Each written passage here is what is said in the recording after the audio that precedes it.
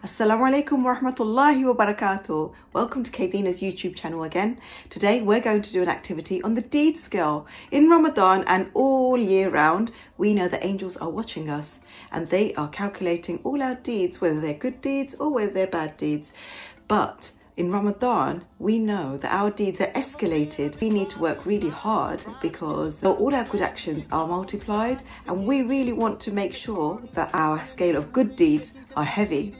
The angels recording us are kiraman katibin, either known as honourable or noble recorders, and they're going to be with us throughout our whole entire life.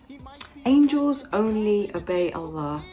We believe in Islam, out of all of Allah's creations, angels are the most loyal. And although we believe Allah is most powerful, these angels are there to record the deeds, to act as a witness to how we were in this life.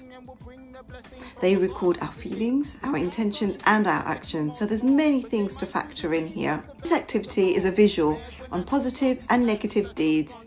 This way, inshallah, the children can recognise that how we are in this world has a bearing on our book of deeds.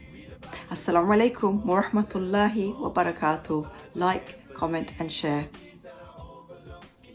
I've got myself a reasonably small box. I'm wrapping this in black paper and I'm leaving one of the sides open as I would need to access this later. On the open side, I cut into the sides of the flaps and then tape the black paper down.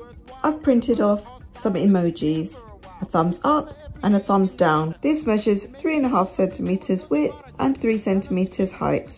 On black card, I'm creating 2 open boxes that measure the same. The bottom will be 1 centimeter by 3.5 centimeters, which will be the same as the width. I cut them out and tape them into shape.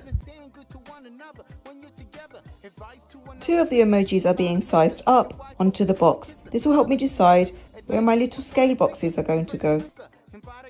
Once I stick these down, I'm creating a silver lever for my scale boxes to go on.